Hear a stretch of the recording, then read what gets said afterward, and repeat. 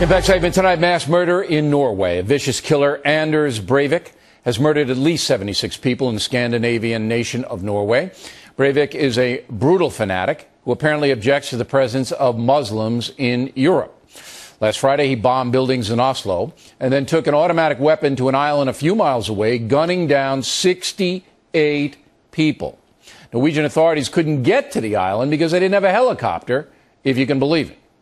Now, on Sunday, the New York Times headlined, "As horrors emerged, Norway charges Christian extremist." A number of other news organizations like the LA Times and Reuters also played up the Christian angle. But Breivik is not a Christian. That's impossible. No one believing in Jesus commits mass murder.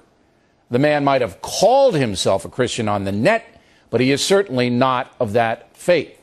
Also, Breivik is not attached to any church, and in fact has criticized the Protestant belief system in general.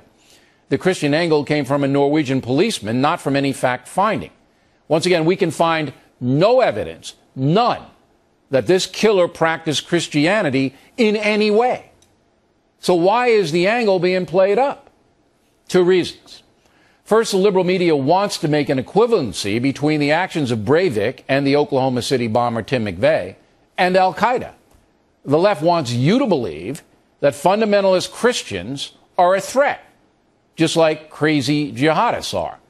In fact, in the New York Times today, an analysis piece says that some believe we have overreacted to the Muslim threat in the world.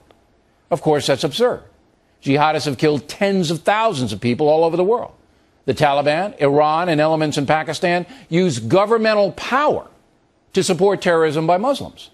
But the left-wing press wants to compare nuts like Breivik and McVeigh to state-sponsored terrorism and worldwide jihad.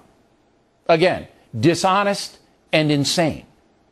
The second reason the liberal media is pushing the Christian angle is they don't like Christians very much, because we are too judgmental.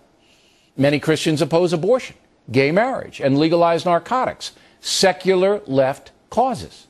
The media understands the opposition is often based on religion, so they want to diminish Christianity, and highlighting so-called Christian-based terror is a way to do that. The primary threat to this world comes from Islamic terrorism. Iran is a major problem. If the country gets nuclear weapons, and it's desperately trying to, does anyone doubt those weapons could be used? A Muslim in Pakistan exported nuclear technology to North Korea.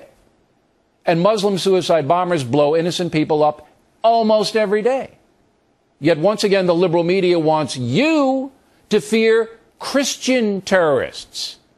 And going forward, when jihad is mentioned, you know Breivik and McVeigh will enter the conversation. Sometimes I think the world's going mad. This Breivik guy is a loon, a mass murderer who apparently acted out of rank hatred.